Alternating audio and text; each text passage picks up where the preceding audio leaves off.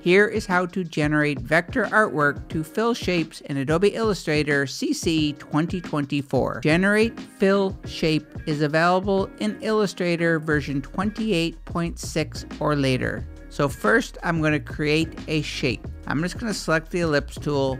I have no fill.